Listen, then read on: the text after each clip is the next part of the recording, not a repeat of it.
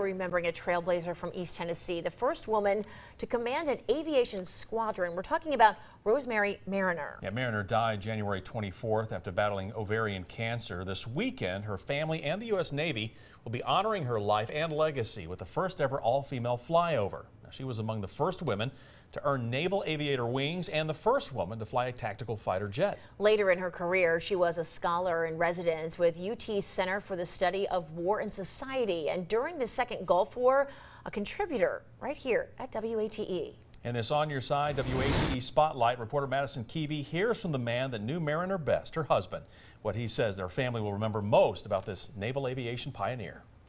Rosemary was very much my best friend. Rosemary Mariner, perhaps best known as a naval aviation pioneer. Her family sees that and more. Rosemary enjoyed life, worked hard to enjoy the people that were in it. Her legacy is full of firsts. The first woman to command a naval squadron, the first woman to enroll in Purdue's aeronautics program and graduate, and the first female aviator in the Navy to fly a jet attack craft.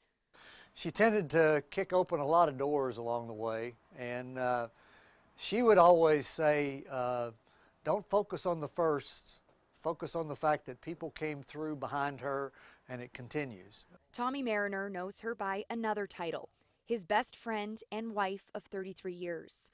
He's a retired commander in the Navy. That's where they met. Mariner was his squadron's point contact at the Naval Weapons Center. We spent one afternoon in the summer of 1977 flirting outrageously, very unprofessionally, in front of our technical rider. Tommy says he's seen Mariner's impact firsthand, not just as a naval aviator, but as a teacher in what he calls her second stride. She was a successful, not being revolutionary in flying, but in changing society a little bit, so that women could be looked at as people. Tommy says Mariner never believed she was working towards equality on her own, but with women across all branches of the military who came before and those who would follow. Reporting in Norris, Madison Keevy, WATE 6 on your side. All right, thank you, Madison. Captain Mariner's work toward gender equality in naval aviation is still felt today. Yeah, naval aviators who are women say if it was not for Mariner and those first female aviators, they wouldn't have been able to follow their dreams to do the very same thing. Captain Mariner was a woman well ahead of her time. She was really a true pioneer, and to recognize that audacity to hope and pursue your dreams, I think it's really, truly the American dream. Captain Mariner truly was a trailblazer. She basically made it possible for us to do our jobs that we're doing today. I've never had anyone tell me no in the Navy. No one's ever told me I couldn't go on deployment or fly in a jet aircraft. And those are the types of things that women like Captain Mariner were up against.